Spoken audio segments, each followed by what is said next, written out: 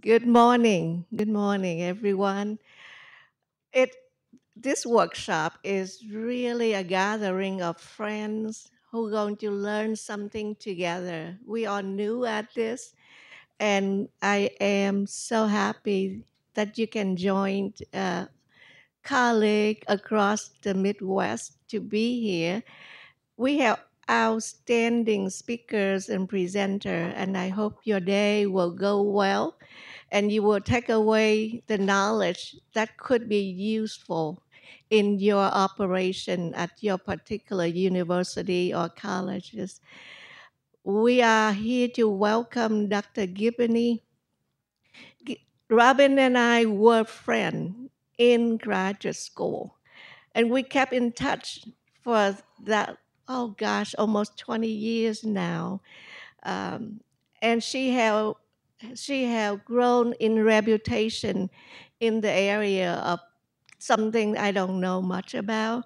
So we are bringing the national expert here, and hopefully myself and every of us go learn together how to leverage what we're passionate about, how we use the resource at the university, leverage additional financial support from corporate private entity that share the same concern of the nation. How do we how do we broaden the participation of underrepresented minority in the STEM discipline as well as STEM workforce? So I am here so happy to welcome all of you to this workshop. As we mentioned, and Deb have been communicate to you, it is by invitation only. So we didn't advertise it widely, but your travel will be reimbursed. And hopefully you will turn in your travel reimbursement to Deb uh, soon so she can process because we want to close the book for the LSMCE grant soon. Thank you and enjoy the day. The hospitality at IUPUI, you see all the construction going because we are growing. So welcome, even though it's a rainy day, but it's going to be fun. Thank you. It's great to be here. I have to tell you that I was recovering from doing a federal grant application at home because I had been up way too late the night that it was due. And I was recovering at home and sort of licking my wounds a little.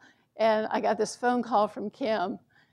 And it was just kind of fun to reconnect on this level. And I'm delighted to be here. And so thank you all for being here. And you all have a lot of expertise in federal grants and so forth. I have less expertise in that area, so you all can teach me.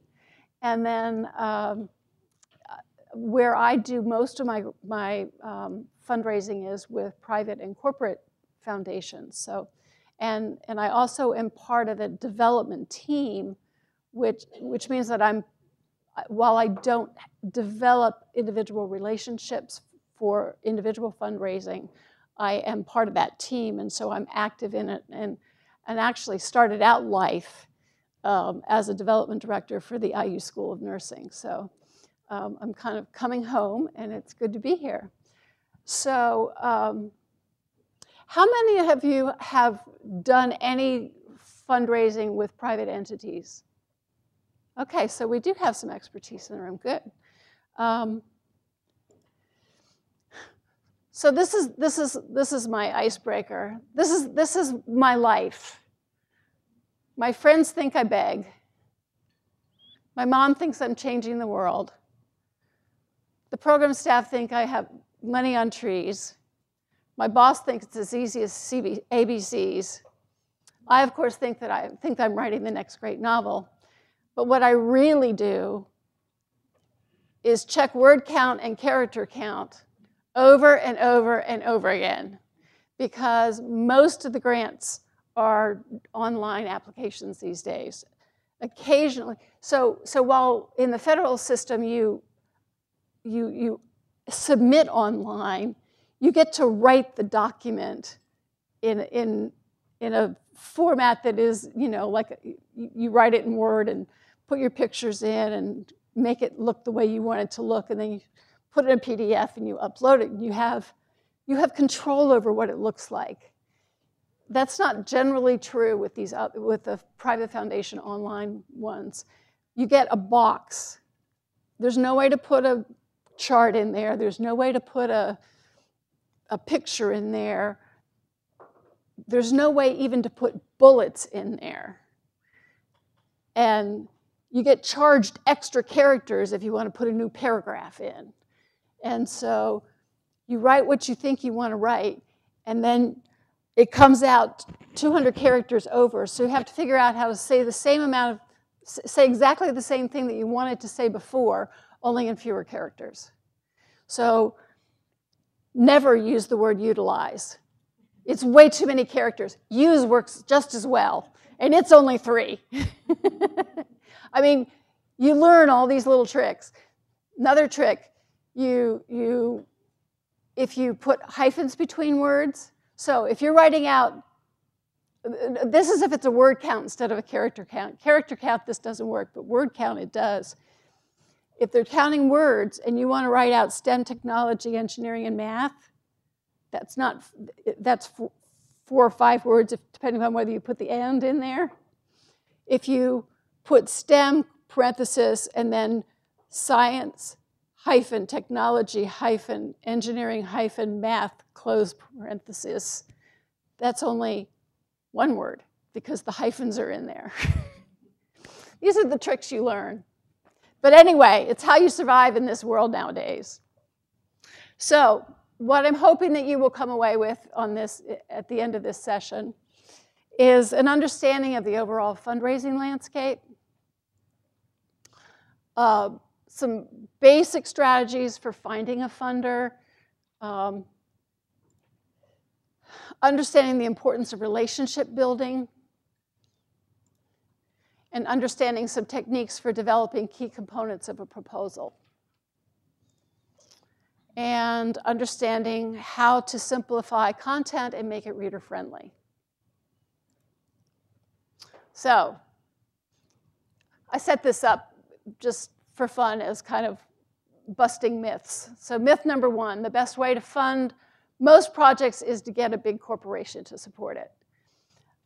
If any of you have had any interactions with board members, I guarantee that most board members think that the best way to get funding for a project from the private sector is to find a corporation and get some big dollars, or if or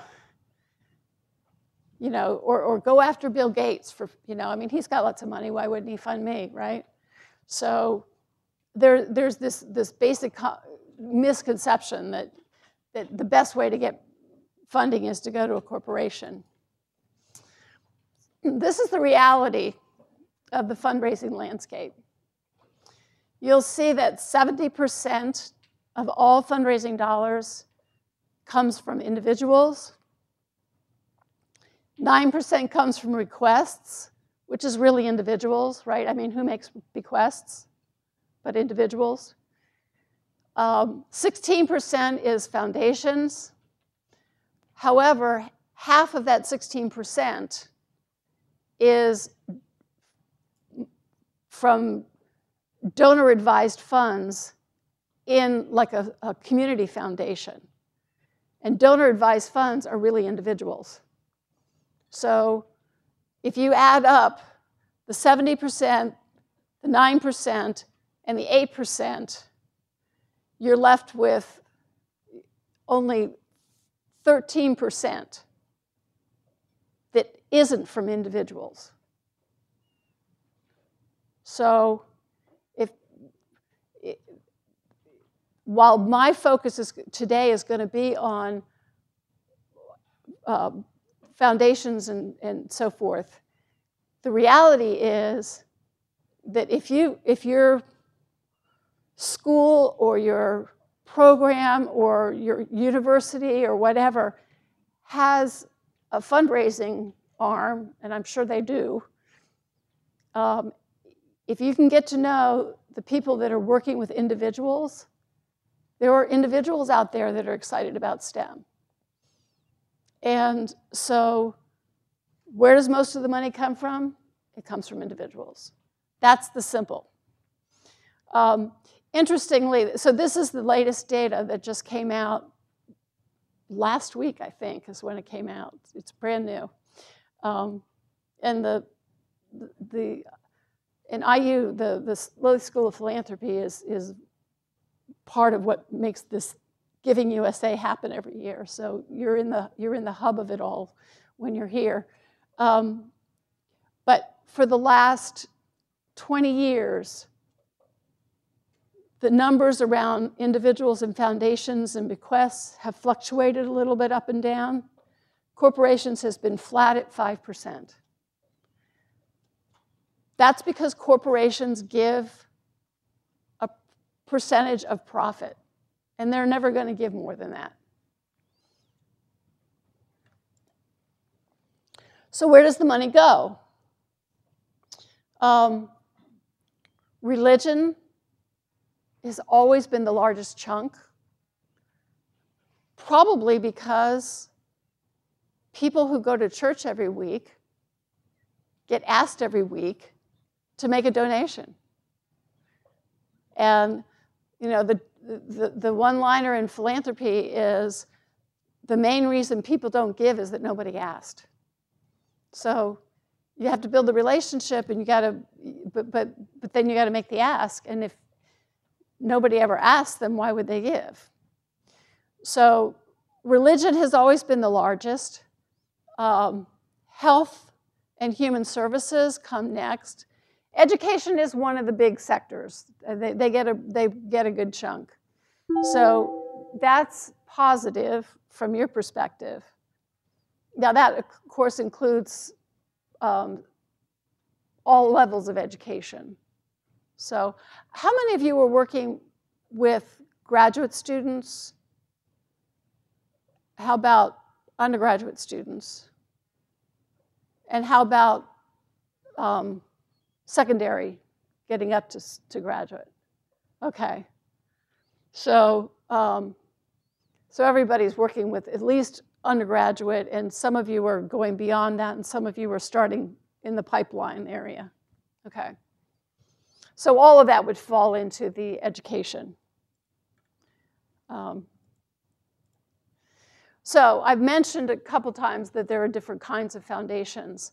Private foundations are ones that have a standing with the IRS. They are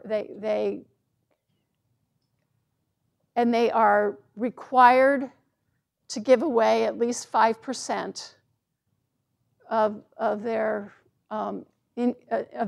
income to charity. So they also obviously are paying for, you know, salaries and all those kinds of things too, but at least 5% of their income has to go to charity. So they are required to give away money. So they want to build relationships with people that want to accomplish what they want to accomplish. And so, and that's their job, is to give it away. So there's no surprise there. It's not like working with individuals where you have to kind of build up to it. They know why you're coming. You're there because you want money, and it's their job to give away money, and the idea is to try to match up the interests. So private foundations are one kind of foundation. Corporate foundations work very similarly to private foundations, except the funding comes not from individuals, but from corporate, from the corporate sector. So General Motors is a corporation, and there is a General Motors Foundation. Duke Energy is a corporation. There's a Duke Energy Foundation. And the funding for those foundations comes directly from the corporations. They are the source of the funding, and they pay it out of their profits. That's how they fund those corporations. Community foundations are generally only focused on the community where they live. So there's no point in going to a community foundation. I mean, if I'm in Cincinnati, there's no point in my going to the Central Indiana Community Foundation. It's not going to work because they only fund the area where they are. And what they do is serve kind of as a gathering place for people that have an interest in supporting the community, and they kind of pool their resources into this community foundation, and then there's more clout to be able to make a bigger impact, because as an individual, I feel like I can't make that big an impact, but if I'm part of something bigger, I can really see the dial move a little bit. So that's what the community foundations are doing. One of the huge strategies the community foundations uses is the donor-advised fund, and I mentioned those earlier. So donor-advised funds are funds that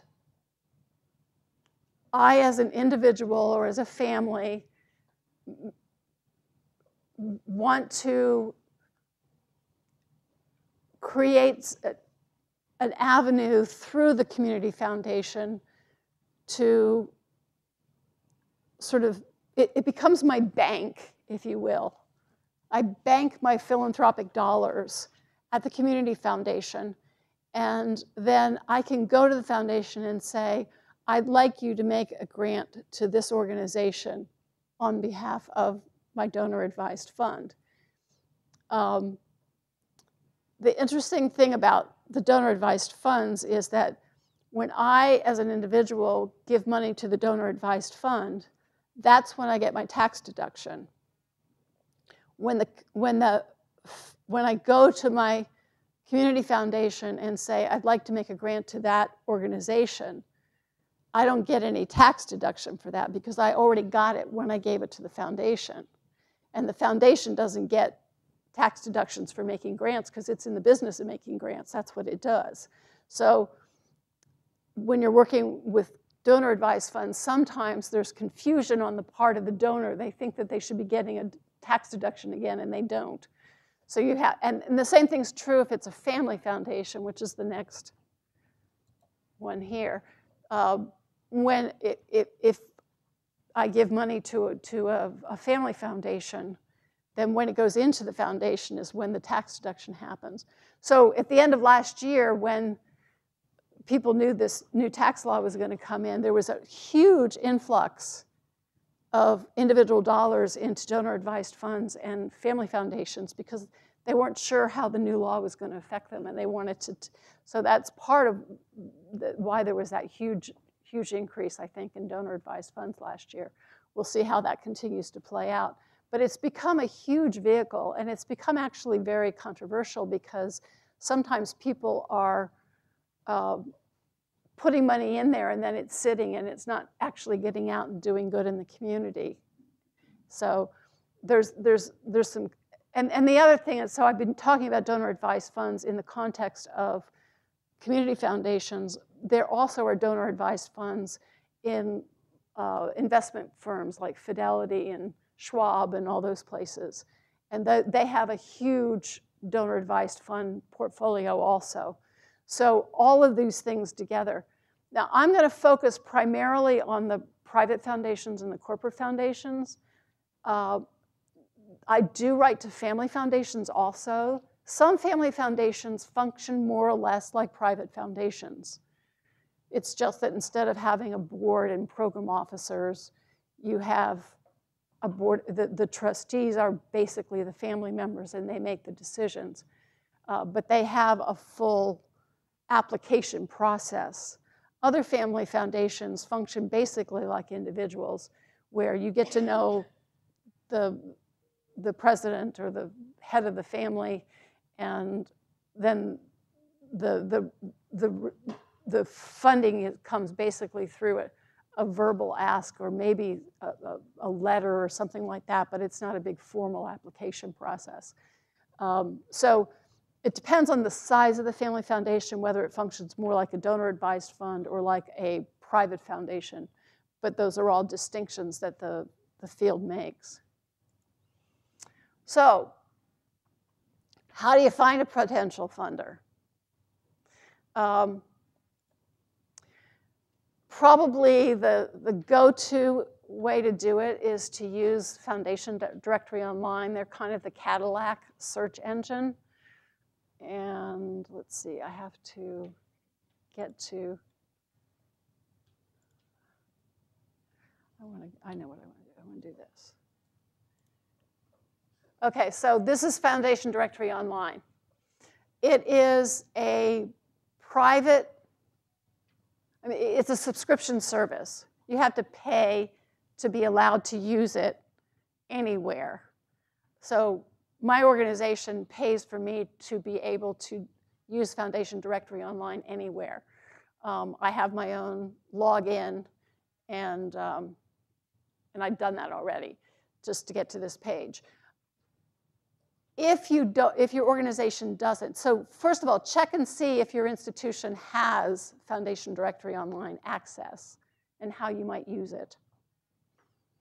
And then if you don't have access to it through your institution, check and see about your public library or some other entity that is public like that. In Cincinnati, the Hamilton County Public Library is a site for Foundation Directory Online, and what that means is that anybody can come in and use it for free. You just have to use it at the branch instead of in your office. I mean, I can log in anywhere because I've got the subscription, but otherwise, and I'm guessing that most of the institutions probably have it. So you just need to ask about it. So I get this far. I go to find funding, and this is what pops up.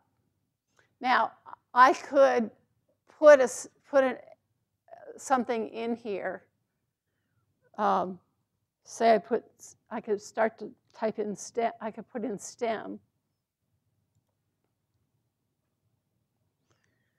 and I'll get a hit of 1,380 grant makers that are connected to STEM. That's probably too many to review. And you probably don't want to look at all of those because it would take way too long. So rather than do that, what I advise you do is go over to this where it says Advanced Search and Filters. And it's not really very highly advanced. So here, let's see, I want to leave this blank for now.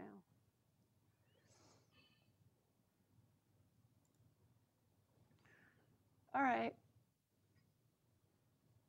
I'm not sure why we're spinning.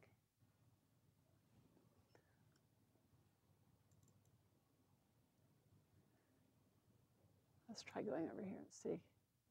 All right, well, let me just talk. So we can put, there's a taxonomy that Foundation Directory uses.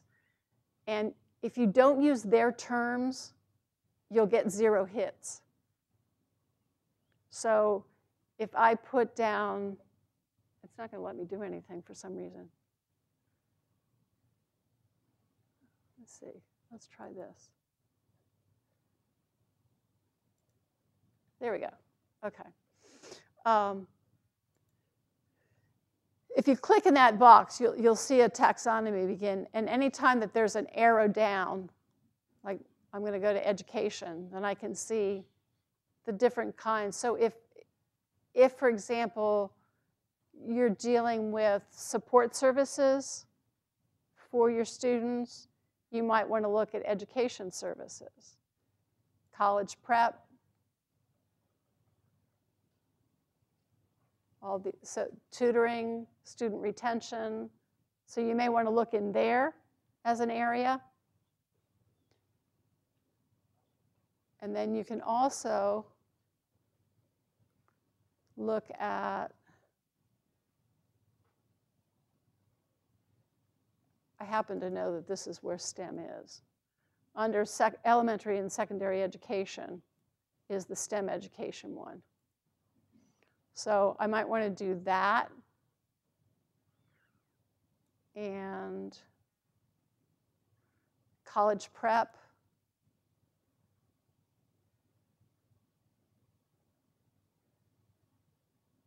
And student retention.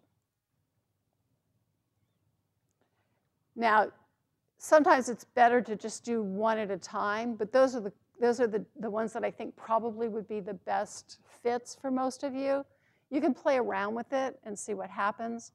Let's start with, let's see. I'm gonna take out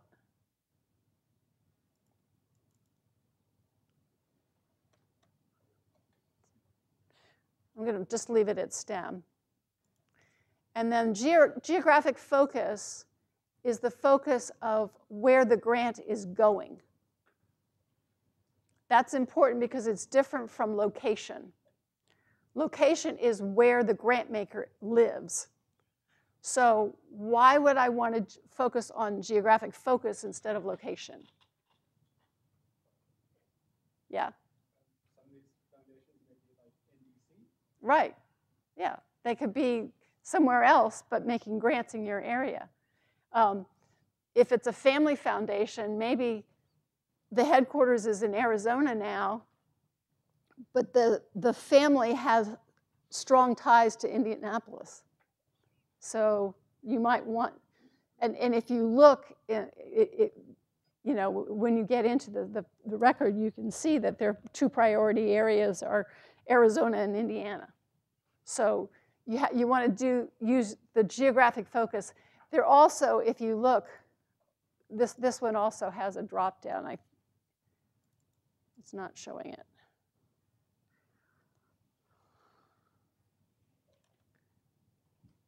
It has drop down menus, so you can check it this way.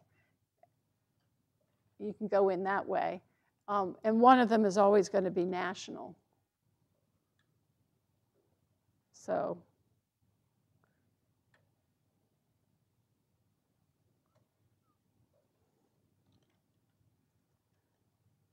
well, I have to spell it right or it won't work. I can't type today. So just national funding is one, and that way you'll catch anybody that gives anywhere in the country. Population served, here you can get age groups, ethnicities, and so on, so you can narrow it that way too. So let's do,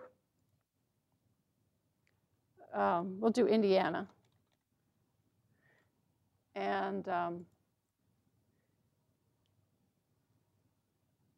just search this way. And instead of getting 1380, I now get 31, which is a much more reasonable number of people to look through. So, and you can do view all here, so you can see the whole list. Now, the way this is organized is not from who has the most money to who has the least money, but who is the most likely organization to give you a grant based on their giving history. So the most important figure that they use in doing this ranking is really the grant count, meaning they give a lot of grants in this area. So this one, Lilly Endowment gave away more money, but they only gave 7 grants. Lilly and Company gave away 23 grants. So they're a better prospect, probably. Robyn, that annually, or the number of... No, this is total over a period of time. That's not annual. So if I go to if I look at Lilly, which is what I'll do right now, So this shows you where Lilly gives money. They give money nationally. Indiana gets the most money. But these figures are really not significant necessarily. I mean, you can see that it goes to nonprofits and that, you know, the most common grant is around 5,000 and so forth. But the most important one is if you go down to the grants section, the orange section, this will tell you that in the field where you're asking questions, the most common grant amount is 25. So if you only ask for 5 when their common one is 25, you're probably not asking for enough. So if you went to this, if you go to this one, you'd probably think, well, gosh, I should ask for $5,000, right? But if you go to the one that's for your area, the STEM education area, then you think, I should probably ask for around 25. So, and then this way, this is where you can see how, so I can do view all here.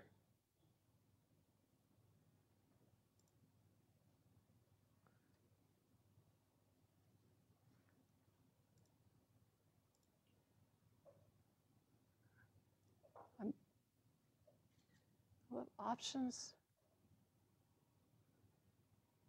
No, I don't want the tour.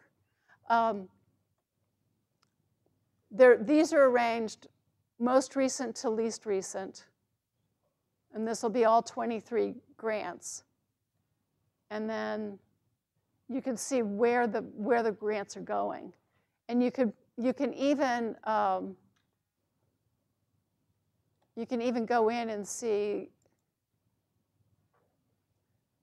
that it was to celebrate Science Indiana and Hoosier Science and Engineering Fair, okay? So they gave money for a fair. And it was $40,000. So you can go in and see that part.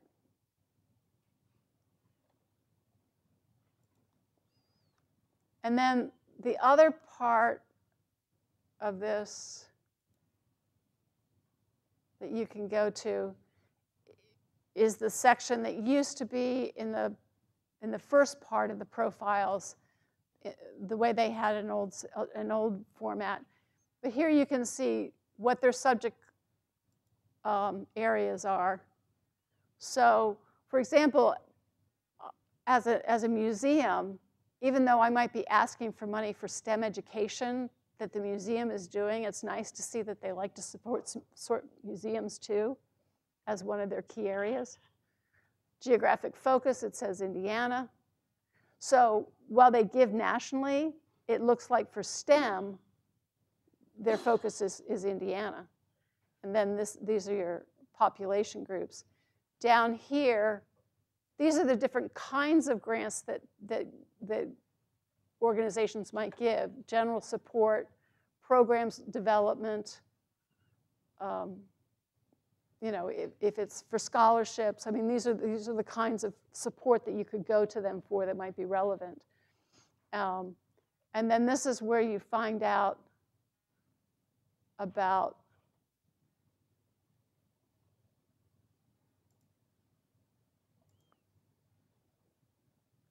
down here, you can find out about the application process. So sometimes you'll see this line, unsolicited requests are currently not accepted. That doesn't mean you can't go to them. It just means you can't go in cold. So if they don't take unsolicited requests, that means you have to get solicited, right? You have to be asked to submit. So how do you do that? You get to know somebody who then says, so don't let that unsolicited request not accepted deter you from thinking that this is a potential funder. Let me give an example. I was talking with, you will see Dr. Matthew Hanna now, about how to bring professional engineer, IT, into support our initiative of pipeline development. And President Black Data Professional happened to work at Eli Lilly, and he said, let me find out we can get some money for you to host a summit. He just come and asked for 5,000, and we said, you apply for, and we get funded. Because what we asked was supported by internal staff of Eli Lilly, and then meeting the expectation of the foundation, and 5,000 is small amount. So we get it approved on the speedy process. They don't have to go to the board. So find someone who can have connection with the corporation is really good. Yep, definitely. And then at the bottom of this is, who's on the board and where the funding comes from. So that's a quick overview. Most of the libraries that have these actually do courses. I mean, you can go and take a course and just basically they'll walk you through it, and you can ask questions and really get some hands-on. But I don't want to spend any more time on that today. Let's see. So just to round this out and move on to some other things, subscription services, there are other ones, and some of them are, you can get for, so the Foundation Center is the Foundation Directory Online. Grant Station is another one. There's a bunch of them out there. One of the things that I do is I set up a Google alert. So anytime something gets funded by, so I have a Google alert for STEM education and grant. And I have another one, so we have another program called Youth Program, so I'll do youth development and grant. And we have another one for early childhood education, so I'll do early childhood education and grant. So you can figure out what those keywords are, and you can get a Google alert. And then a lot of it is not going to be useful, but you will sometimes find notices of organizations that are giving to organizations like yours, and that'll give you ideas to go and look. So going back to that screen for the Foundation Directory Online, I should show you this. Hang on just a sec. Real quick.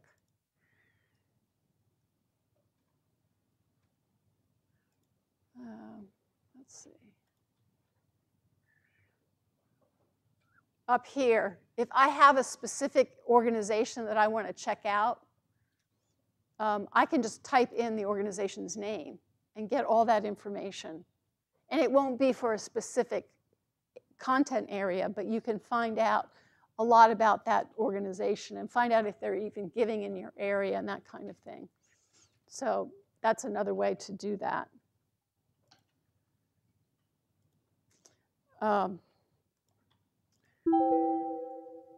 And then Kim gave you a preview here, but networking is the other way to find potential funders. Just talking to members of the board, or if you haven't, I mean, not necessarily the board of trustees, depending upon where you are in the organization. It might be, an advisory board or something like that. But those are people in the community, and they are connected to other people in the community, and they know people who have funding and that sort of thing. So getting to know the people that are in the,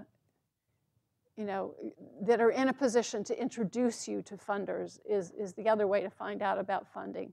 And then colleagues, find out where other people are getting funding.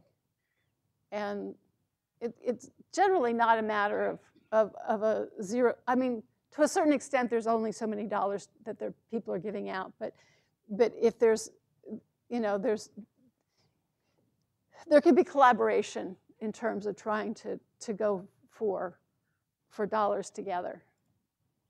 So with number 2, you don't need to worry about building relationships for grants. That's just for seeking support from individuals. I think this is one of the biggest myths.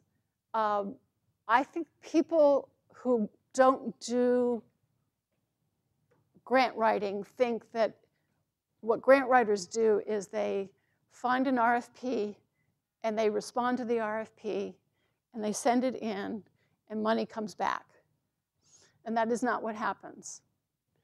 So the same fundraising cycle that applies for individuals really applies for foundations also. Now, it might look a little bit different because you're not necessarily going to invite them to a party or invite them to breakfast or lunch or dinner or something like that. Foundations are there to give away money, and they don't need to get to know you personally. That's not the point, but they need to get to know your organization. And so how do they get to know your organization? You have to reach out to them, and that's, so you've identified them through your search process, and then the cultivation phase is when they get to know you and you get to know them. You find out that they're interested in this aspect of your program, and they find out the kind of program that you have that might match up with what their priorities are. So that's the cultivation process. Solicitation is when you actually send in the application. Once you get the funding, you need to acknowledge that funding. And even if you don't get that funding, you should acknowledge the fact that you've heard from them. I actually ended up getting a grant from somebody that I got a no from. Now, it wasn't a direct one-to-one, but the story is that I wrote the grant cold, which I probably shouldn't have done, but I couldn't find a name. And so I just sent it in, and it came back that I didn't get the grant, but I emailed the person back and said, can you let me know what the strengths and concerns were so that I can do a better job next time. I ended up having this kind of email relationship with this person. And two years after that, because of what was going on in my organization, I decided not to apply. I'd applied the year before, but then I didn't apply. And in the spring, I got a notice that I'd received a grant. And I was really confused because I was pretty sure we'd decided not to apply. So I contacted this person, and she said that they hadn't had enough good applicants, so she'd put in my application from the year before. And we ended up getting $15,000. So it's worth it to say, thank you for reviewing my application. I'm sorry, I appreciate your time and energy. Can you give me some tips? Build a relationship even with a no. A no doesn't mean that you drop the ball. Engage is difficult with foundations sometimes, but if you can get them to come on a site visit. So, for example, after you've gotten the funding, sometimes you can get the program officer or somebody else from the organization to come and participate in part of the program. We have a program at Cincinnati Museum Center called STEM Girls, and it's for girls 7 to 14. And after we had gotten a grant from an organization, I worked with that program officer to get people from her company to come and be volunteers on one of the STEM Girls Day Out sessions. We were all going, the girls were all going to an archaeological dig. And so they had volunteers that came out and helped with the dig and worked with the girls. And so they got to see it hands-on. So that got them engaged in it. And this particular funder actually even brought a videographer and did videos with the girls and with the program people and with the volunteers that came and created a whole package that they could then go back and show at their annual or quarterly meeting to all of their employees so that all the employees could see where the corporate foundation money was going. So that's the kind of thing that you can do with engagement. And then steward the gift. If there's a grant report due, you send in the grant report. If there isn't a grant report due, you still send in a grant report. I always send a grant report, no matter what. So how do you do it? In person, sometimes, if you can set up a time to meet with somebody, that's great. Phone calls are sometimes the only way I connect with people. They're busy, they're out of town, they're okay with phone calls. Sometimes I just know them by email, never met them. Sometimes I meet by email and eventually we get to phone call, and then eventually maybe I'll actually see the person, but it doesn't always work that way. But you can build a relationship on email. Handwritten notes. I used handwritten notes for thank yous. I tried to send a handwritten note, even if it was a no. Photos, if you have, sort of good photo, action shots of something happening with your program, and you think that the funder would enjoy having those photos, send them with a handwritten note. It doesn't even have to be at report time, just sometime during the year. Let them know you're thinking about them. Don't just have contact with them when you want to ask for money and when you have a report due. Think about ways you can connect with them other than that. News articles, if your program's been written up in a newspaper article or a campus journal or anything that is sort of published, send them a copy of it. Say, and particularly if their logo's down there in the corner, send them a copy and saying, just want you to know that we're spreading the word about how you're helping us. I mentioned a couple of stories, and Kim had a story. Another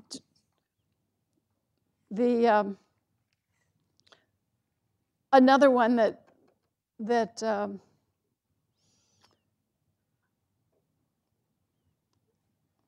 I don't know, how am I doing on time? I probably need to, when are we due to end? If you had up to 11:30, okay. If you want to have a breakfast, people. Yeah. Okay, why don't we, just another story, and this is more about how much to ask and why the relationship was important. So the CEO ran into the primary decision maker of a large family foundation that has very strict deadlines. You have to get it in on that deadline, and you have to fill out the form and all that kind of stuff. And he ran into her. She didn't get the word back to me, and by the time things settled down, we had missed the deadline. But he had said to her, Museum Center needs to be asking for money from us. So the history here is that we had gotten a huge bequest from the family that was associated with this. And we had been told, take a break, you just got this huge bequest, we're not giving you more money right now. So he saw her and said, you guys need to start coming back to us. So, okay, file that one away, missed the deadline. The next year, I had gone through the deadlines, or gone through the guidelines, and decided that support for disadvantaged students coming for field trips to the school, to the museum, was a good fit. And so I wrote for $15,000 to support that program. And then the following year, we had now gone into the silent phases of a capital campaign. And one of our board members knows this foundation's decision maker quite well. And he told me, you need to ask not for 15, but for 500,000. I would never have asked for 500,000 on my own. But he said, you need to be asking for a lot more. So the CEO had another meeting with the decision maker from the foundation.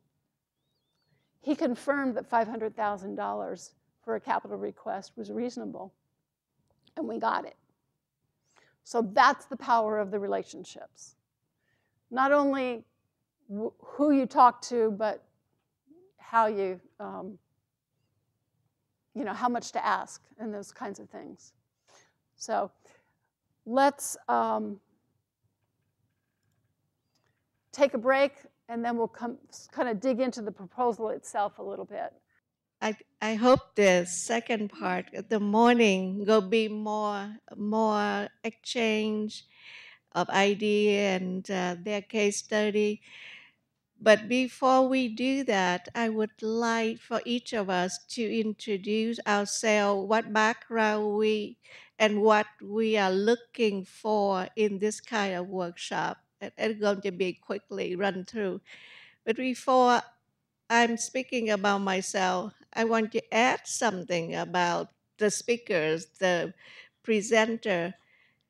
I knew Robyn when she was the chair of the English department and English and Communication at Martin University.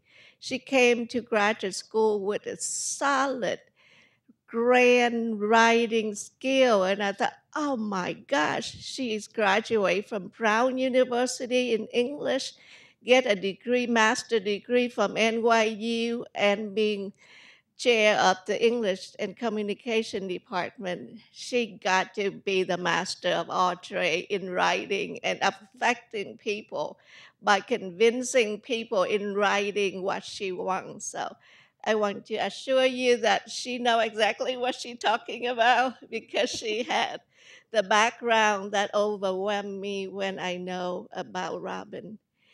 I knew Robyn, as I said, when we were in graduate school together, and she had been successfully helped the School of Nursing dean raise thousands, millions of dollars to get the school repositioned before she left Indiana University.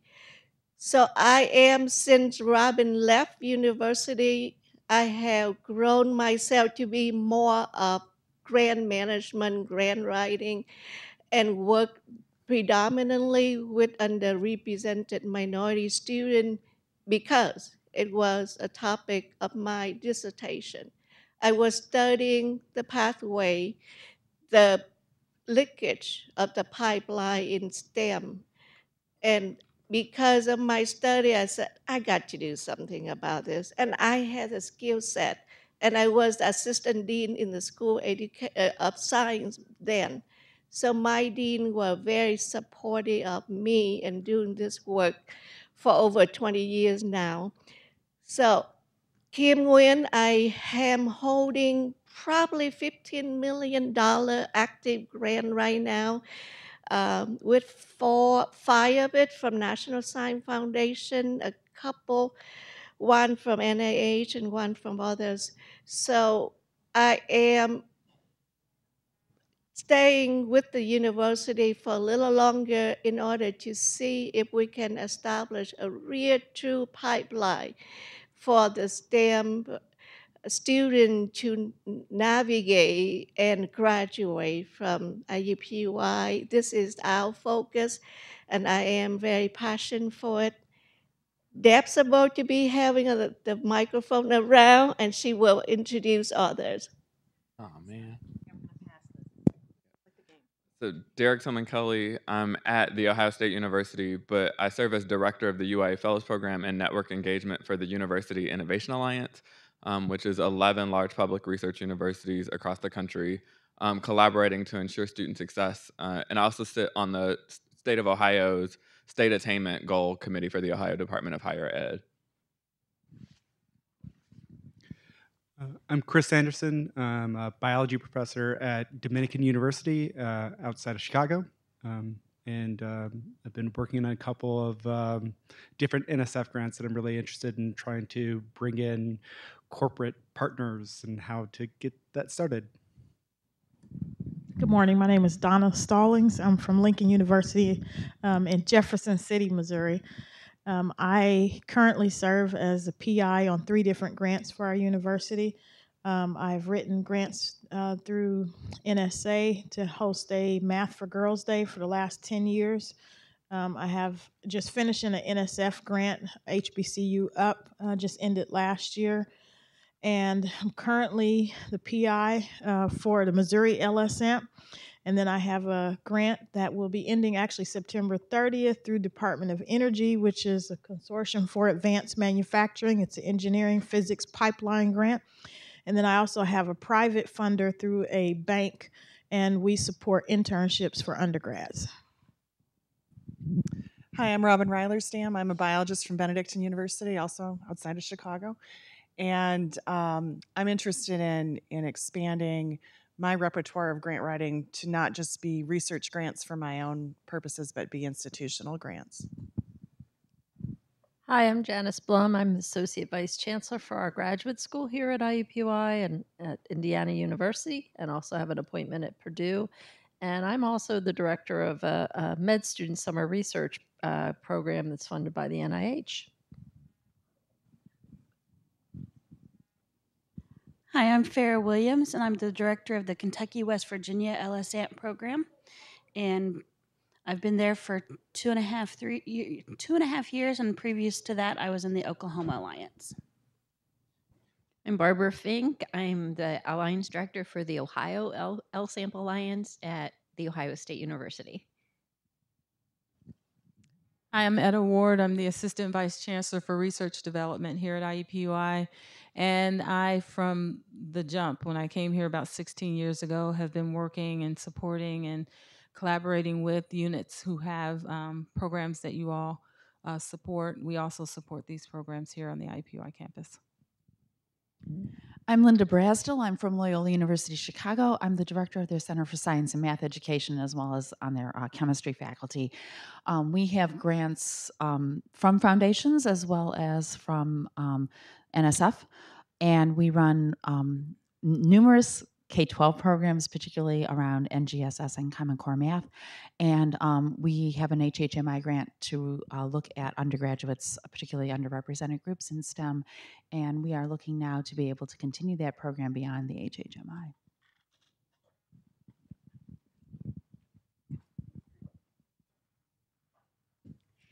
Hi, I'm Rasha Abed. I'm from Valparaiso University. I'm the Associate Director of Sponsored Research. So I work with faculty. Linda, I know you. We saw each other recently. I work with faculty to develop and submit all kinds of grants. Primarily, it's federally funded, but we do a lot of foundation grants also. We have several NSF grants that aim to improve STEM in different areas, and we're looking to hopefully submit an LSAMP proposal in August with Linda. Hi, I'm Laura Lynn Cozy. I'm a biology faculty at Illinois Wesleyan University in Bloomington, Illinois. And I have very little experience outside of NSF in terms of grant writing, but we have a summer bridge program that's been internally funded for the last few years, and I'm really curious to see if we can find other ways of funding that program. Hi, I'm Dick Folse. I'm the Director of Grants and Foundation Relations at Illinois Wesleyan University with Laura Lynn. And I am excited to say that I can certify everything Robyn has said is true and very helpful. Oh, thank you. Hi, everyone. I'm Janet Antwi from Ohio Dominican University. I'm a faculty member in chemistry, and we just became partners of LSMCE, and I'm proud to learn about other funding opportunities outside of NSF and NIH, the traditional ones that we know. Hello, Andrea Portas Alfaro from Western Illinois University, and I am biology faculty, and I also coordinate our RISE program. This is a research program for undergrads and grad students that got inspired because we came to the first meeting of LSMC, and it's all funded with private donors.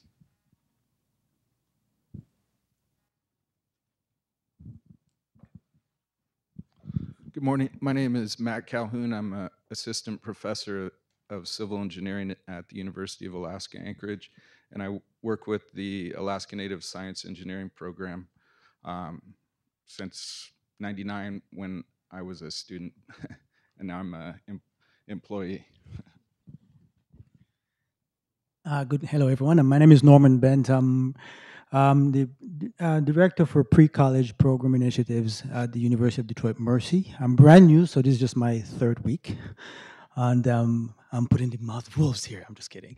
But I've had a lot of experience in different universities, working in different grants. I also worked in nonprofit sector for many years, working with community foundations, family foundations, but I appreciate a lot of what you said because a lot of it is true too. Trying to learn more in terms of where University of Detroit Mercy is going. We have a lot of STEM initiatives, summer programs, as well as year-round programs through NIH as well as NSF grants, and I'm currently working on a couple grants through Ford Foundation and the Skillman Foundation. So trying to learn as much as I can right now. But thank you.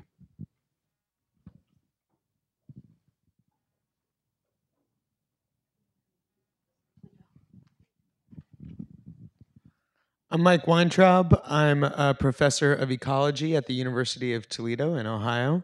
I'm here in two different capacities. I serve as the graduate admissions coordinator for my department, and we have a lot of work to do for broadening participation. And in this context, I'm hoping to find some support for recruitment activities and travel support for recruitment weekend. And I'm also the president of a small scientific society, the Soil Ecology Society, and I'm responsible for organizing the next conference. And I'd like to find some support for enhancing participation from underrepresented groups in our society and our meeting. I'm Leslie Brahan. I'm an associate professor in mechanical engineering at University of Toledo and also the interim assistant dean for diversity, inclusion, and community engagement of my college. Within engineering, we're fortunate that we have a pretty strong corporate partner network. So we do have some funding coming in that way. We have a couple pilot programs that I'm running that are funded through BP and Dana, but those are just pilots. I'm just interested in how do we build a more sustainable, sort of funding network for some programs that we can actually offer, not just for 1 year. And also, as far as we have a pretty, the College of Engineering has a pretty strong connection with the foundation, the UT Foundation, and I have applied for some private funding like GM, et cetera, but they're basically the foundation person has said, hey, there's this, so I'd like to know how I can identify those on my own and kind of be more directed and more focused in trying to fund the programs that I want to implement. Morning, everybody. I'm Tabitha Hardy, and I'm the Assistant Dean for Academic Affairs and Student Development here at IUPUI. And we're always interested in learning about innovative ways that we can help our students. And I'm also the director of our Preparing Future Faculty program, so it's always helpful to figure out where the money is.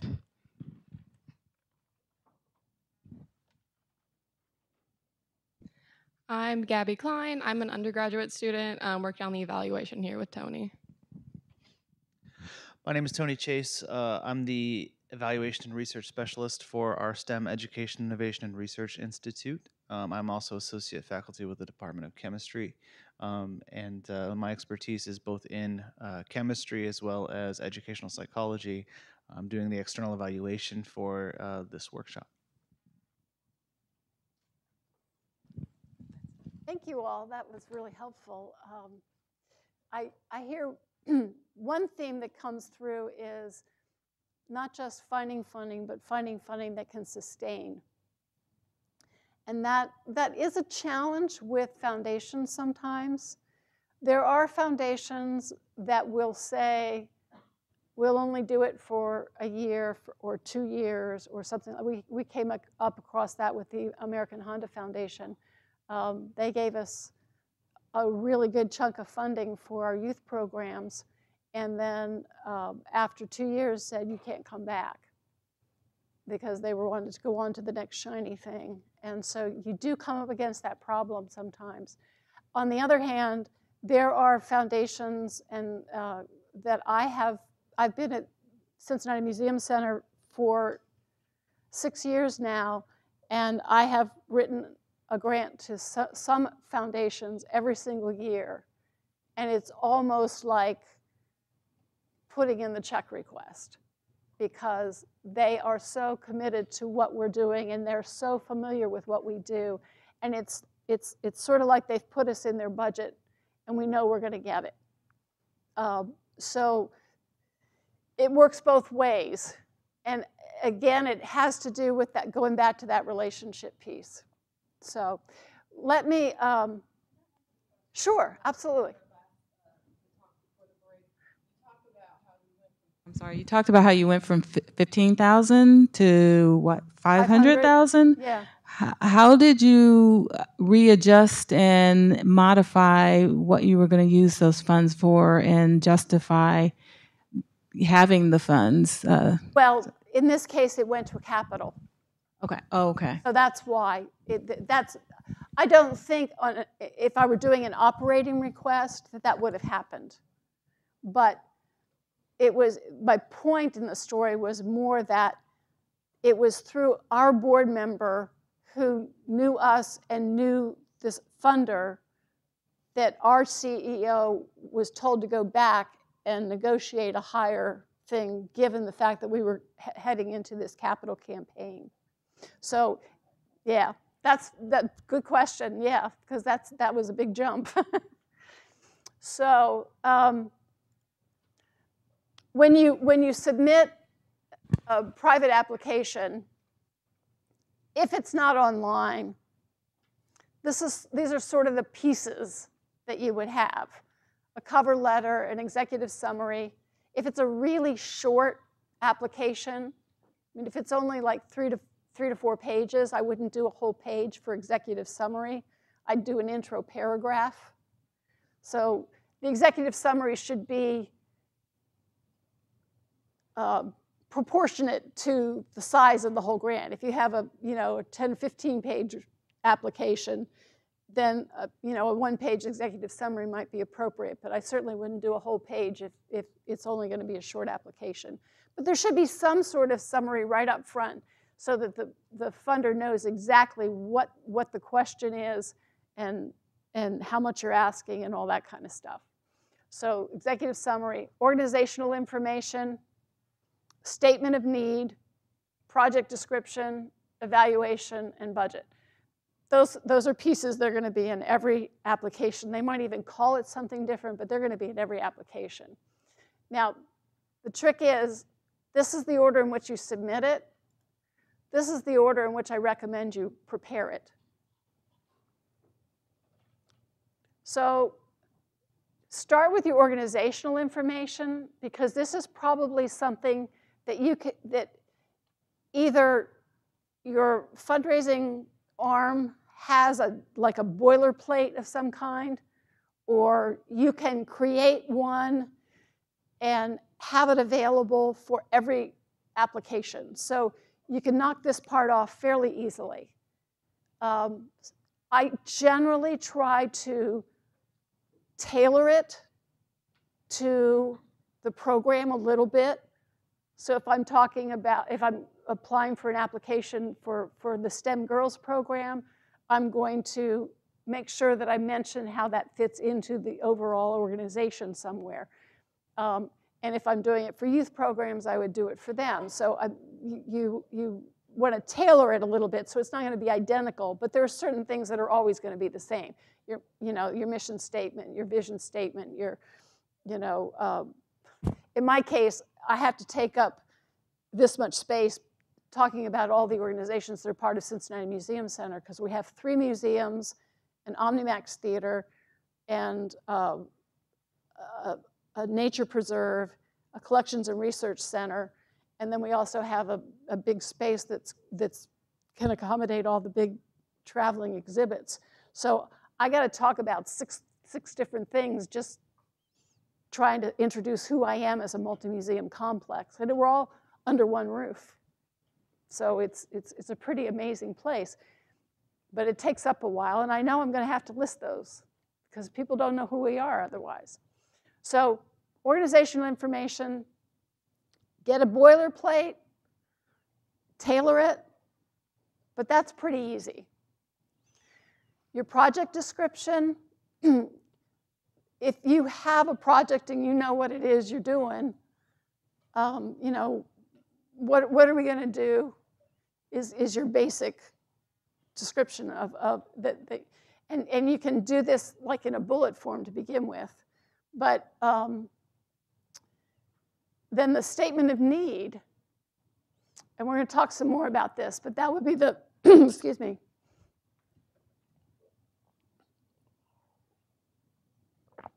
That would be the next thing to do.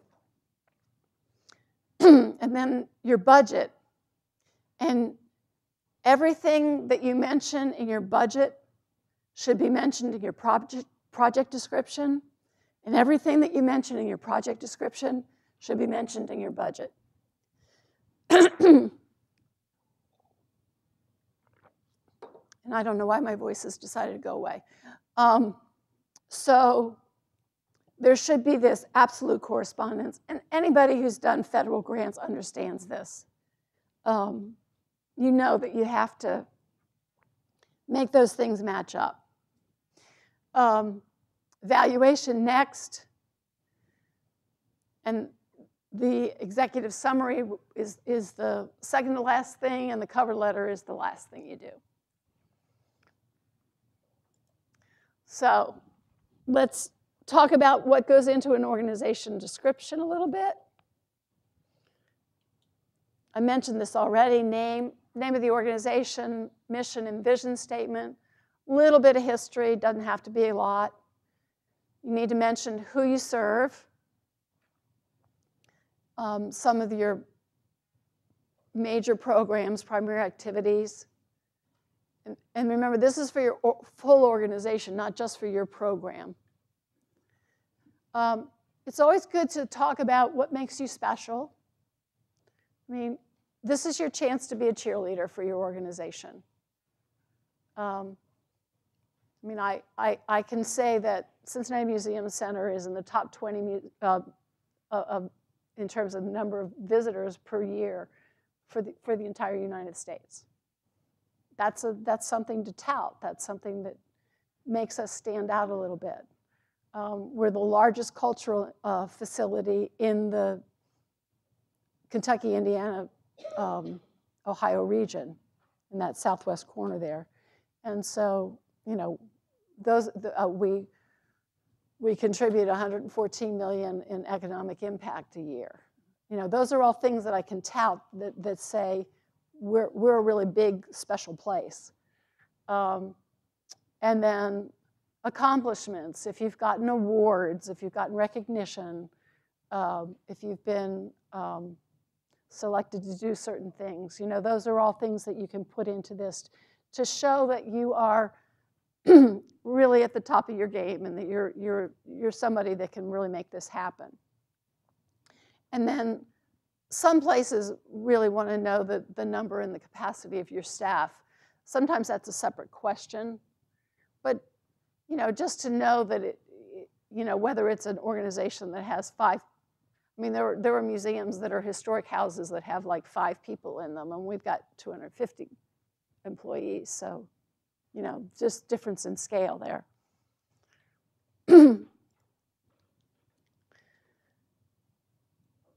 So this is where we get into some of the, I think there's the idea in some places, and I doubt that this is true in this room, but there's the idea in some places that you can kind of write up a generic proposal for your program, and then you can just change the name of the funder and send out a whole bunch of them. And that generally is not the most effective way to do it. Now, it's true that once you have written one proposal, it's easier to write other ones, but that doesn't mean that you're going to just change the name. You've got to change more than that. So these are sort of my key points on the proposal pieces. It should be donor-centric. If you go to your funder's website and you see the language that they are using to describe what's important to them, echo that back. It's not that different from doing federal ones. When you go to the guidelines and you see what the priorities are, you echo those back so they know that you know what's important to them. And then if we take a minute on the handouts, I didn't want to do slides on these because they were, they're much too wordy for a slide. But on page 2 of the handouts, the other thing is to, in the sense of it being donor-centric, remember that you're writing to a person. Yes, the funding's coming from the organization, but people are going to read this, and people are going to get interested or not interested in what it is you're doing. So I pulled a couple of samples. They're not perfect. You all probably have wonderful examples yourselves, but there are some here that you can just look at as ways to connect your reader right away with what's important. So I've mentioned our youth programs a couple times already. The first one uses the technique of a participant quote and then a really quick description of what, like sort of an executive summary of the program, the same as you had like an organizational summary. Now you're going to have a program summary before you get into the details. So it uses this idea of a youth program member who talks about how shy she was when she started out and how this program has turned her life around, and she wasn't thinking about being in science, and now she is. We have other quotes about students who come in and had never dreamed that they could go to college, and as a result of the program, they're now applying to college, and they're looking forward to it. So that idea of using a quote, it should be short. Should not be, it should be, just really kind of capture the essence. But that's one way that you can do a hook. Another way is to just do a short storytelling. So in this case, the story is basically walking your reader through an experience. And this is one of the exhibits in the Museum Center. So just to give you a little bit of background, the Museum Center is in an Art Deco train station that has been converted into this multi-museum complex. So it's all 1930s Art Deco stuff. It's really a cool building. It's actually the largest half dome in North America. And so it's this spectacular building, but it was literally falling apart from the inside out because of structural issues. And so we've been closed for 2.5 years while they're doing restoration. And we're getting ready to move back in, and we're raising money to, make sure that the exhibits that we were able to shelter in place are up to speed, and then we're putting in new exhibits in other places where we had to take everything out. So the public landing is one of these exhibits that was sheltered in place, and it's an immersive experience where you actually walk on cobblestones, and there's a riverboat with water and storefronts and that kind of stuff. And so what are we going to do to make this not just the same thing it was, but how to make it more exciting. And that's essentially what we're doing here. But so the idea here was, what does it feel like? What does it sound like? What does it smell like? Just give the idea of this immersive experience. So that sort of storytelling is, and I'm sure you all have stories of students who came in and, lives were turned around and that sort of thing. And so those are the kinds of stories that I think it really makes a difference in terms of people remembering. And people, one of the other techniques I've used is to use little pull-out quote boxes. You know how, research shows that in terms of like a magazine article or a newspaper article or something like that, people read the headline, the subhead, the pull-out quote, and the picture captions. And if those 4 things work, they might read the article.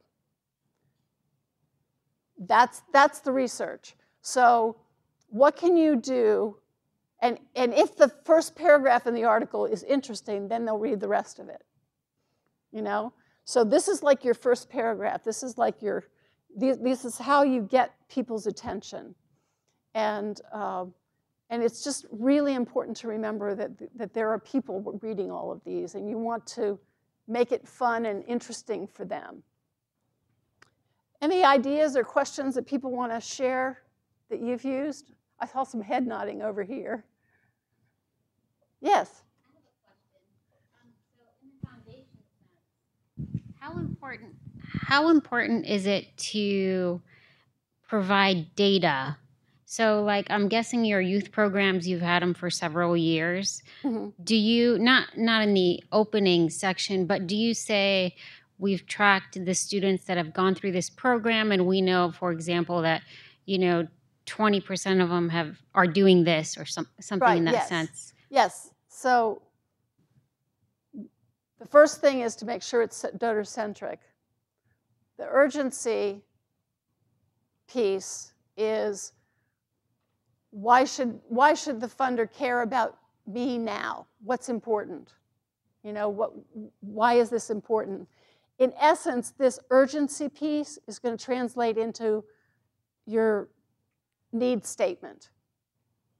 It's why this needs to happen. That's why it's urgent, right? We're going to talk more about need statements, so I'm not going to do a lot on that now. Impact, the so what factor. So that's where we get into some of the data, where we can say, we can say that over 25 years, over 1,600 students have graduated from our program, and 99% of them have gone to college, even though about 1/3 of them were considered at-risk students when they came in. We can say that 54% of the students are students of color. So those are all things that we talk about. A lot of times there will be a section in an application where it talks about the audience you're serving, and you can talk about those pieces. But clearly the impact is exactly what you're talking about, and yes. So some of the storytelling is one way to do impact. The data is another way to do impact. Research shows that people remember stories more than they remember data. Stories paint pictures, and data is dry. numbers, and people don't remember numbers. They might remember a couple of big ones. I mean, the 100% number, I can say that 100% of my youth programs participants graduate from college, or graduate from high school. That's a number you can remember. Where do you get that data? Where do we get the data? Yeah, how do you track? How are you able to track the students that are in your program after they've are out of your program and graduate or go to college? How do you get that data? But we get the 100% is graduate from high school, and they're in our program 13 through 18. Okay. So they are our students up to when they graduate from high school. When they leave to go to college, we can say 99% of them enrolled and went to college. We have not been successful at tracking how many of them completed college. But you have them as seniors, so that's how you Yes, get it. Okay. yeah, that's how we get it. Now, for our STEM Girls program, which is for 7 through 14-year-olds, that's, that one I don't know that we could get that data. Yeah.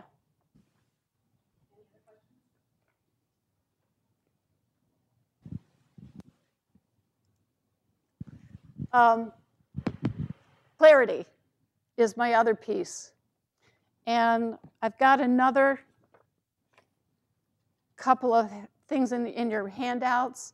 These are tools that I use, and you're welcome to use them. But it forces you to really put things down. So I'm on page 3 of the handouts now. It forces you to just put things down succinctly and really answer the key questions. And I don't need to read through the questions for you. We could take a couple of minutes if people want to just look through it and see if they have questions about what the question is asking for. But I don't want to read to you. I find that insulting.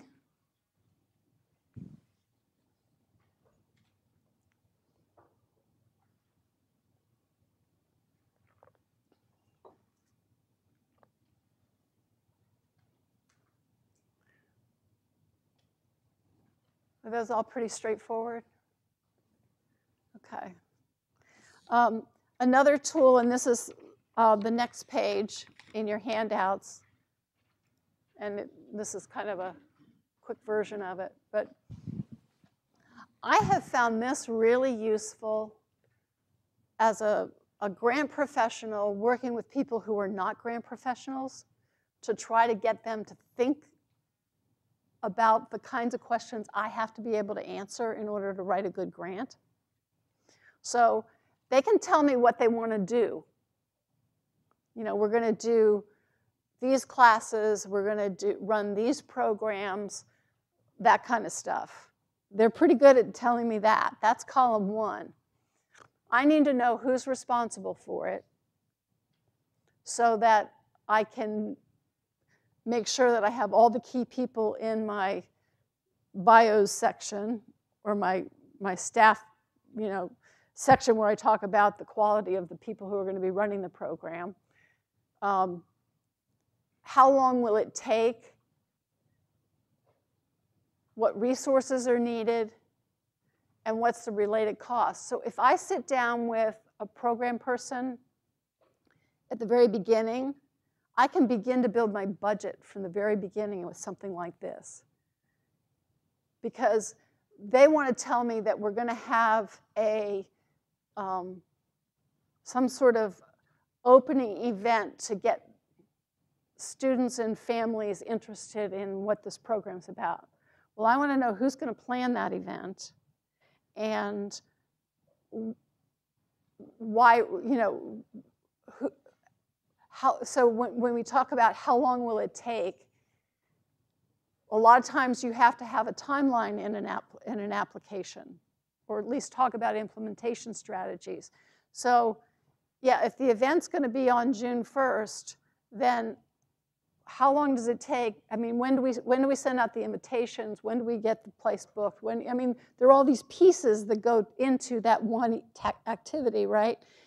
Those are the kinds of things that you have to spell out in that column to really understand what the process is. And then what are the resources? So I might have to rent tables. I have to get a caterer. I have to do, what are the things? I have to have AV. I have to do all these things. Deb can talk to you about all the things that go into setting up this, right? So this didn't start, so the phone call that I got from Kim was in February. So, how long did it take to get to today? So those kinds of questions. And then what's it going to cost? How much are the tables? How much does it cost to rent the room? How much, all those kinds of things. So now you're already starting to build your budget. So I find this really helpful. And if you know all those answers because you're writing the grant application and you are the program person, you don't have to pull teeth to get them out maybe, but it's just a good way to try to think about the level of detail that's useful so that you have a really clear application. You know, you can communicate to your funder that you know exactly what's involved. You know that how long it takes to put together something like this for it to be successful. So that's just another tool, yes. I don't know how much time you have left, but let me share my thought with you on this and at this point of the workshop. The table project planning workshop work perfectly when you have a collaborative project. That means you have more than one university work together. Whoever going to co-PI with you, you make sure they are doing this same exercise. If the result of collaborative work indicate they're a cohesive and shared goal for your project, that means you have a true collaborator. Don't collaborate with people by asking, you want to be part of my grant. You need to talk to them first about what you want out of it, how you don't do it, what the timeline, and do you have resources and so on to help you to formulate a collaborative project. Most of I am speaking from the National Science Foundation project and the future of national science funding. When the national science funding includes, it's introduced, the intention is not one single institution can make a difference.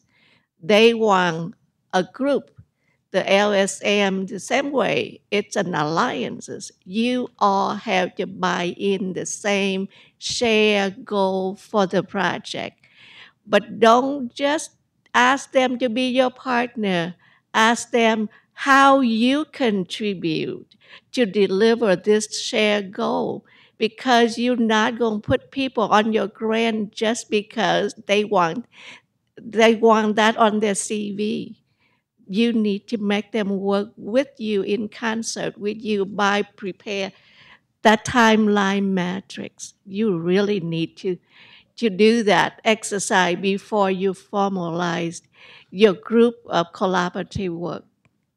And it's happened the same way. If you're seeking private funding, I have been thinking a lot about how we get private funding for the stuff that National Science Foundation don't want to do, such as recruiting, open up the pipeline.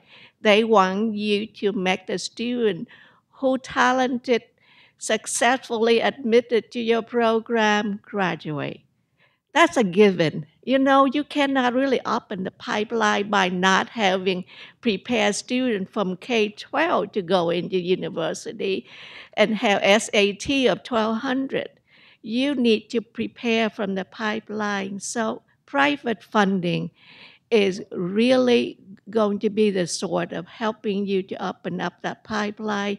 You have summer camp, you have math preparation, you have chemistry for fun, whatever engage a student, so you can admit them instead of just prepare those who already been admitted to graduate.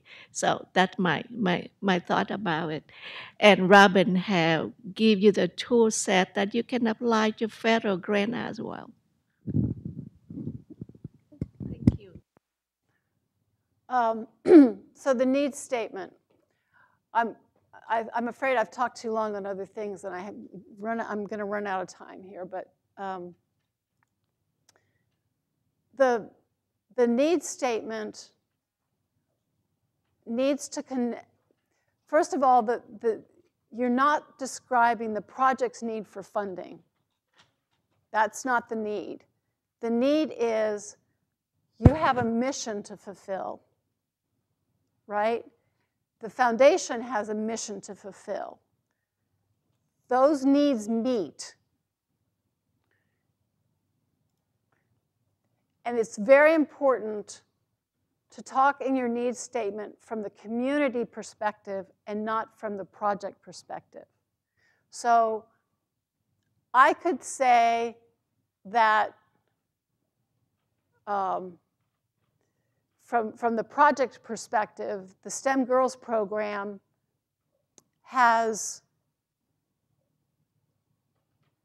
serves about 1,200 girls a year, and we have a waiting list, and we need money to hire more staff to be able to expand the program. That's from my perspective. That's the organization's perspective. The needs statement doesn't talk about that need.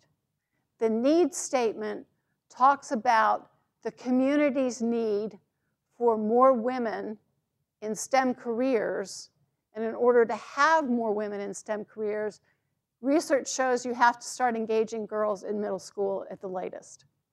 Because by high school, a lot of girls have either decided or not decided whether or not they're going to do science. So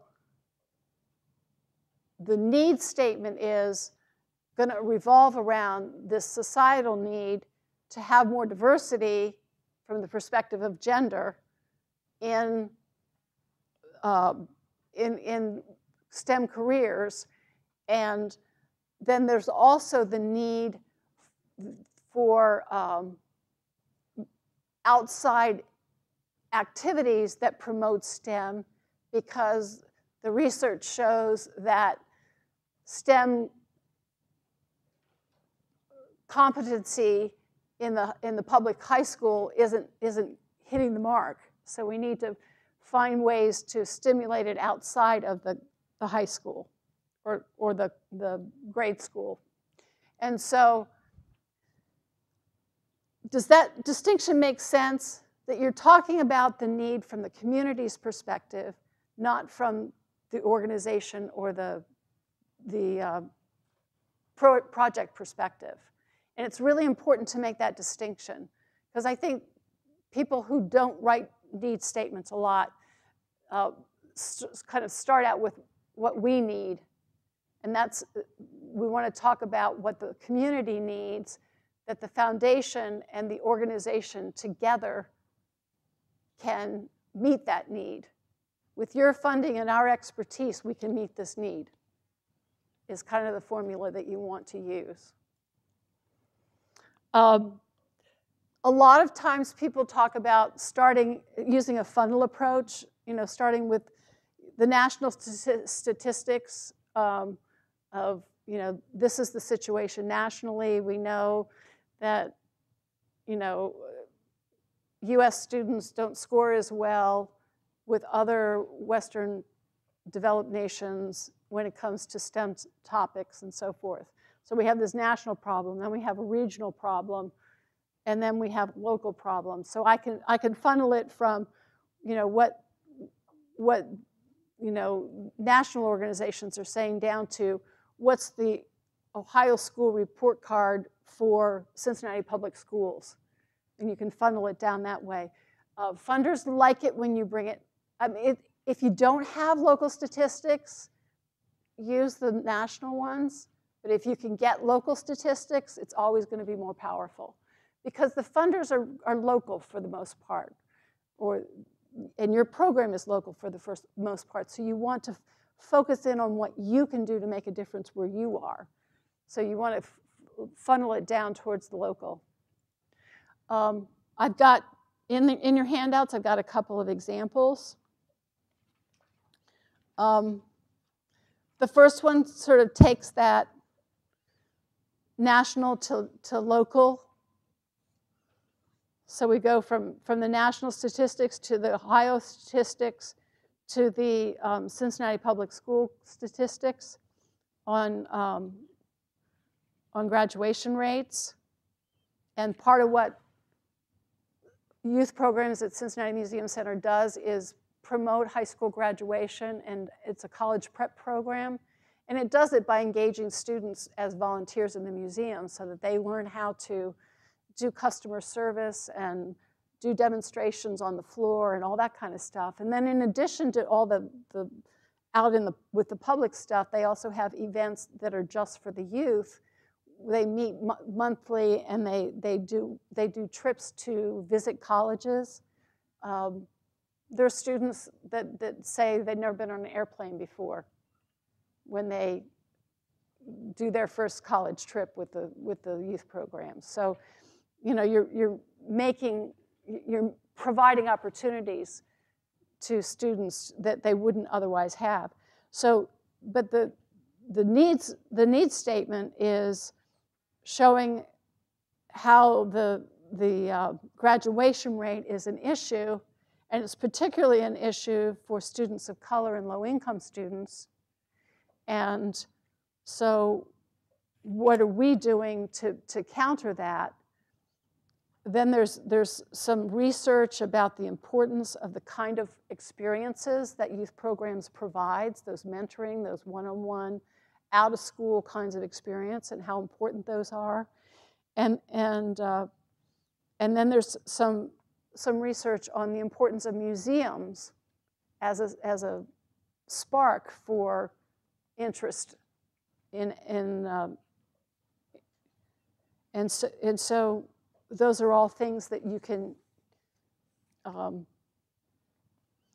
that's kind of that funnel. The second one actually starts local and goes out, so it kind of does a reverse funnel. But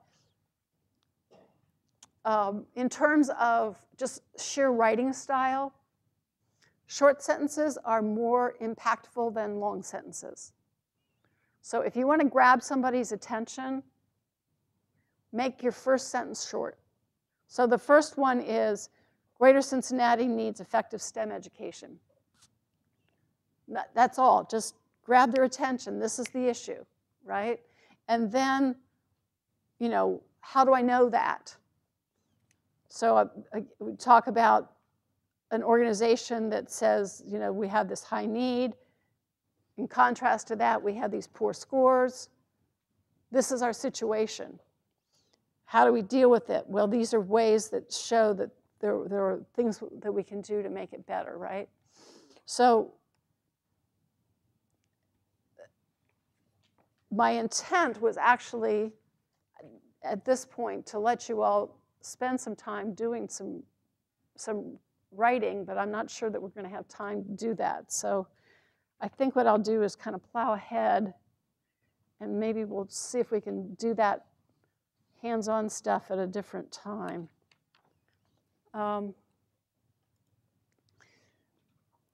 So we were talking, Kim and I, when we were planning this, we were talking about goals and objectives and outputs and outcomes and impacts and indicators. And these terms get thrown around, and different funders use them differently. So my first piece of advice is make sure you read what the funder means, because somewhere in the application, it'll probably give you details about all of this. So make sure that you read carefully. But again, if you all have done federal things, you probably are much more adept at this than a lot of people that come into grant writing. So just know, I think the biggest thing is, how many of you are familiar with logic models? Have you all done logic models? No, okay. So I think logic models, there were some grant writers that absolutely hate doing logic models. There are some funders that require you have one, and there are others that don't require it, but it's generally a good idea to do it as a supplemental document if that's an option, just because it spells it all out on one page. But here's just some basic terminology, and hopefully, and this is actually, I went ahead and put this into a one of the handouts too. On page 7, I took our STEM Girls program and just put it in really brief terms, the kinds of things that you might include in each of these categories. So the goal is the general statement of change that you seek to make in response to the need. So we need more women in STEM careers, and girls tend to drop out in middle school. So what I want to do is excite girls in middle school about the idea of maybe having a STEM career. So that's my goal, right? Objectives are what I'm going to do to accomplish my goal. So I'm going to engage girls in hands-on learning activities and problem solving to increase their interest and confidence in studying STEM. And I'm going to expose girls to different women in STEM careers to increase their awareness of STEM career options.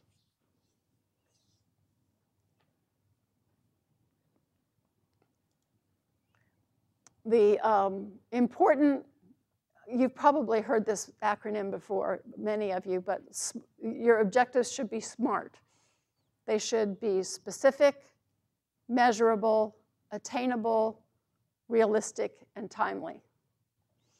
So specific, what am I going to do? Who am I going to reach?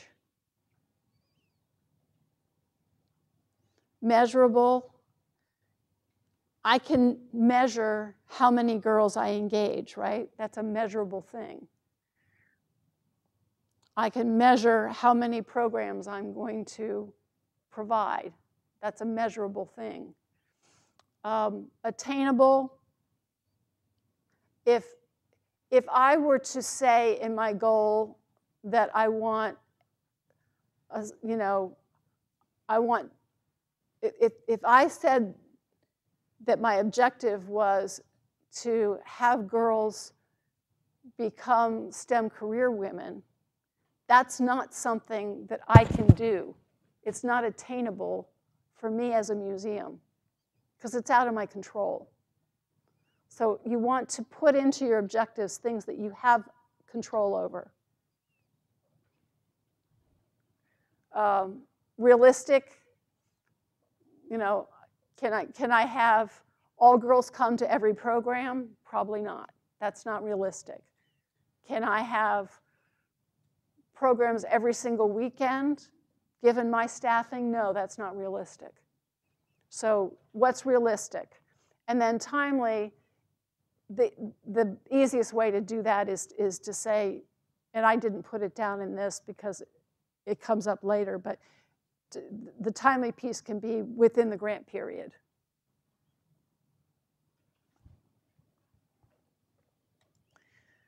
Outputs are those countable activities and products and participants.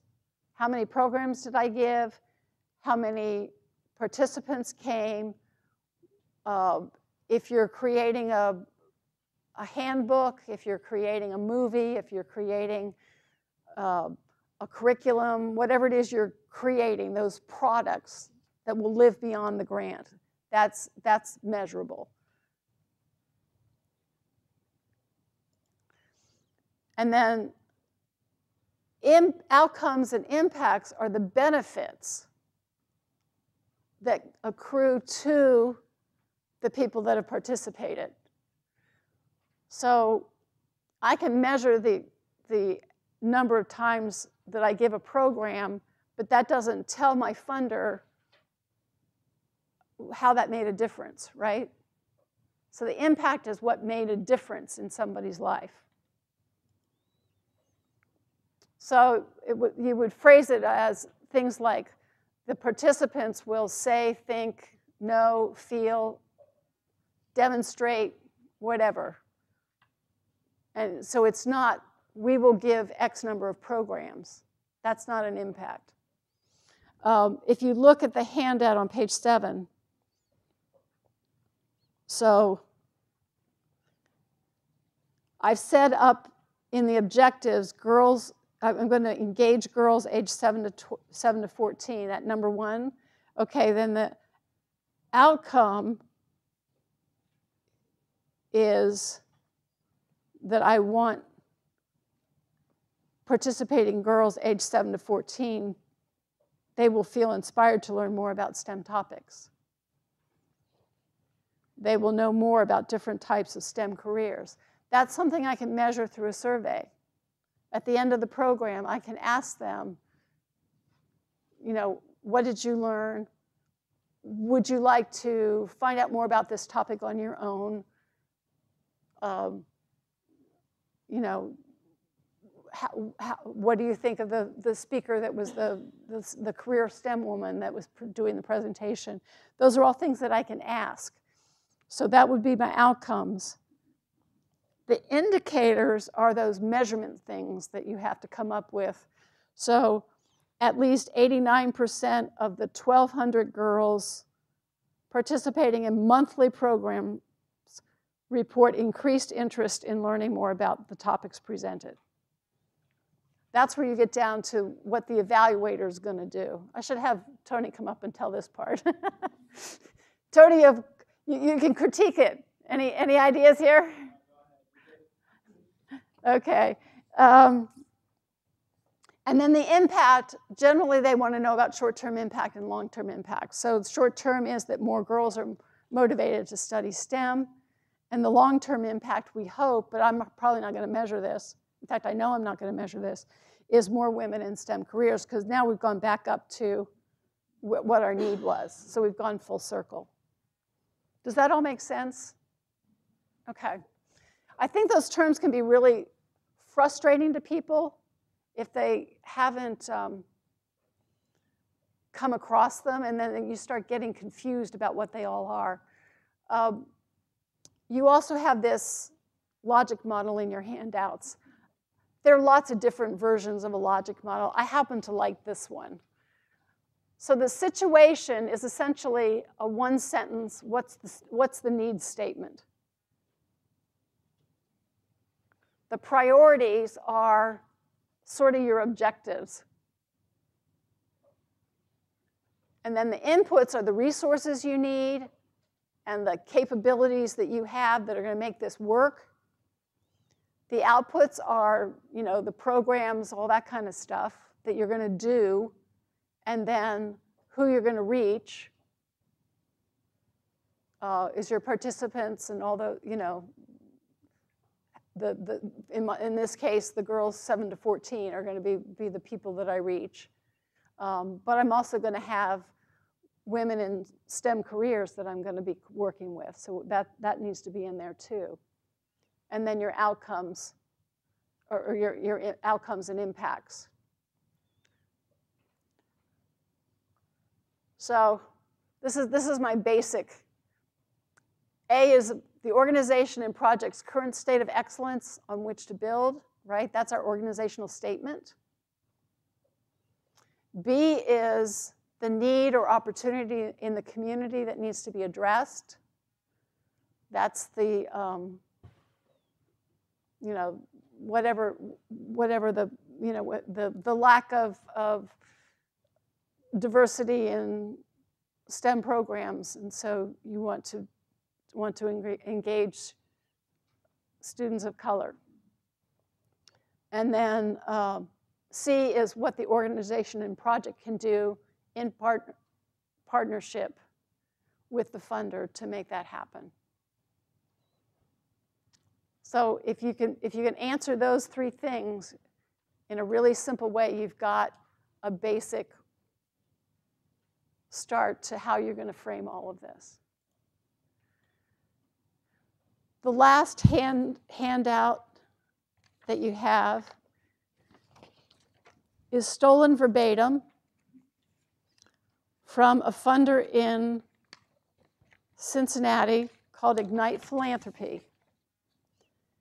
And they sent this out to the people that get grants from them. And I thought, I'm not going to, this is straight out of the funder's mouth. This is what they say they want. Now, granted, this is only one, but still, I found that the material was really valid. So proposal writing tips, human element. We talked a little bit already about the storytelling versus the statistics. Of course you want to have some statistics in there, but don't do it at the expense of the storytelling. Have that human element also. If you go back to that one need statement, I used a chart to show the graduation rates. It's just easier, and it breaks up the page. Pictures, I use pictures of youth engaged with visitors all the time for my youth programs applications. So anything that you can do to remember, going back to that, what do people read? They read the headline, the subhead, the pull-out quote, the picture caption, the first paragraph, and maybe the rest of it. So what can you do to grab somebody's attention and make it come alive a little bit? Concrete and vivid language versus vague conceptual words. Provide, engage, inspire. Those are all nice words, but what do they really mean? You know? And I fall into that language because sometimes I can't come up with a better one. But if I can say,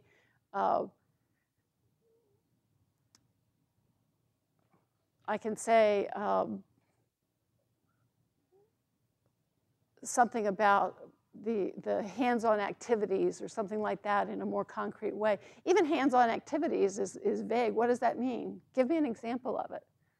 You know, girls are going to practice building paper airplanes and seeing which designs work better. You know, so they're going to learn about aerodynamics and all that kind of stuff. They're going to have this hands-on thing. That's more interesting than saying girls will create paper airplanes and measure the way that they fly is much more concrete than engage girls in hands-on activities.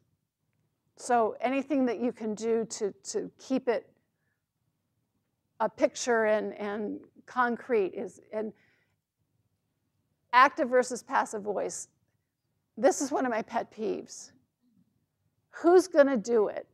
Not it will be done.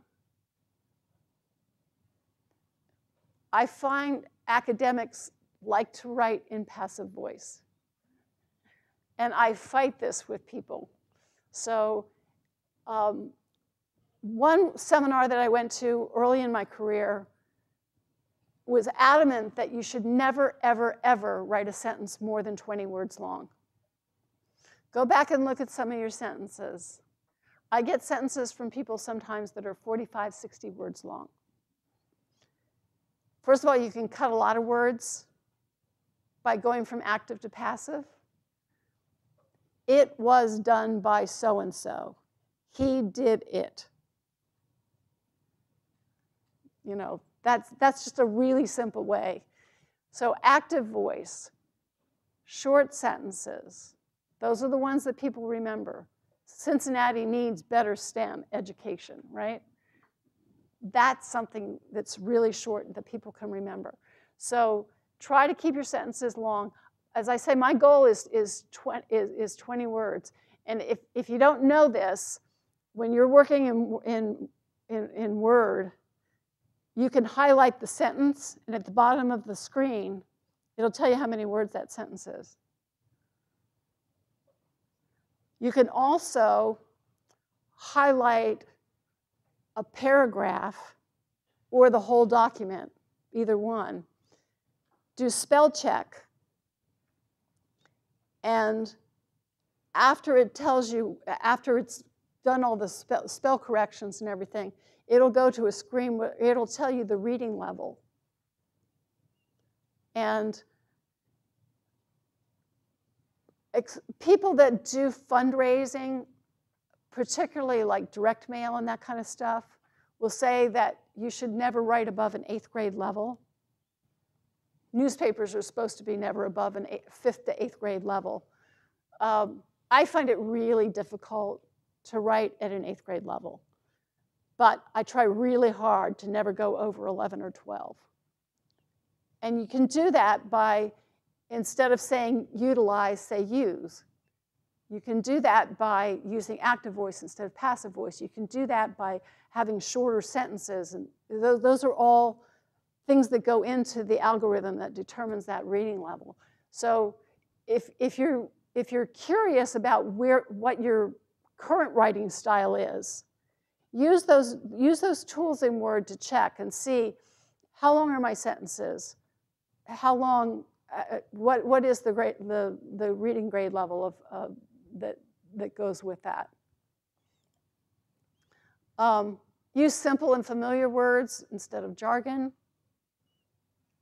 You can say, instead of saying opportunity, you can, instead of this program gives you an opportunity to do X, you can say this program gives you a chance to do X. It means the same thing. You know, you can say fatherly or you can say paternal, right? They mean basically the same thing. But use the more common word if possible. And then always be kind and have lots of white space. White space is really important, not just to designers, but also to human eyes when they are reading.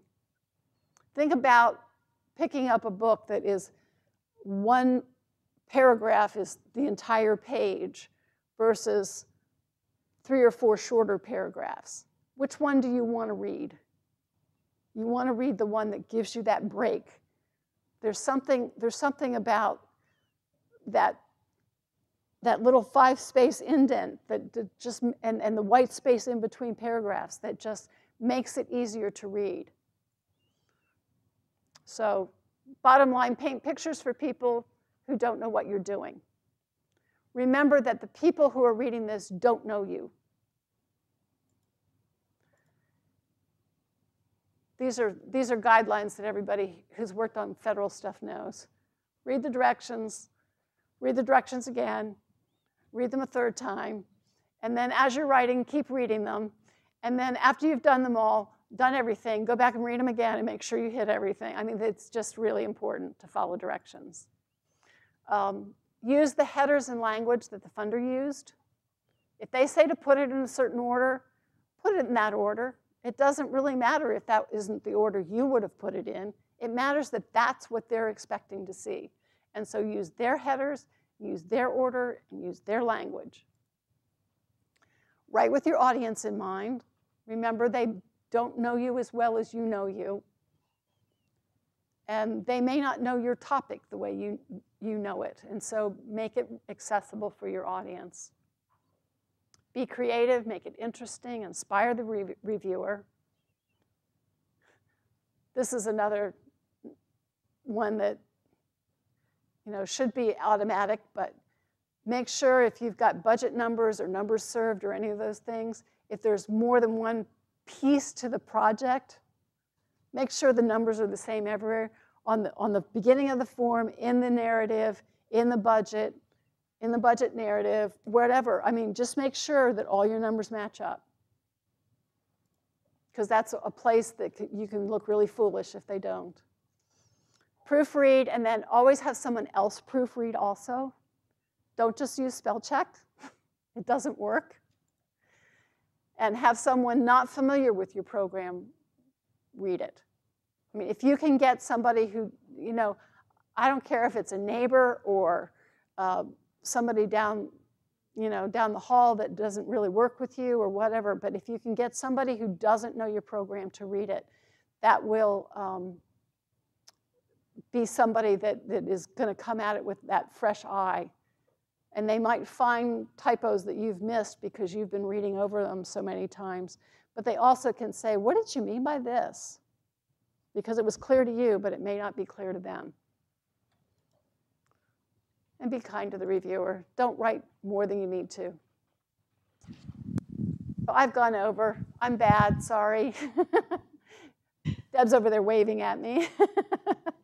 Yeah, we're a few minutes over, but that's okay. We have lunch that's available right now. If we have maybe 2-3 minutes for a couple questions, and then we're going to go ahead and break and set up for our panel lunch discussion out in the hallway. The lunch is out in the hallway.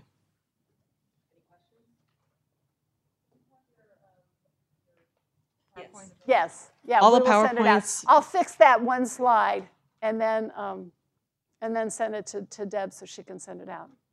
I'll send those out via email. And oh yeah, I'm doing all the handouts. I'm doing everything. In addition to that, we're recording this, and the recordings will be available in the next couple weeks, so you can share it with the broader audience at your universities and institutions. Thank you for your patience, everybody. Thank you.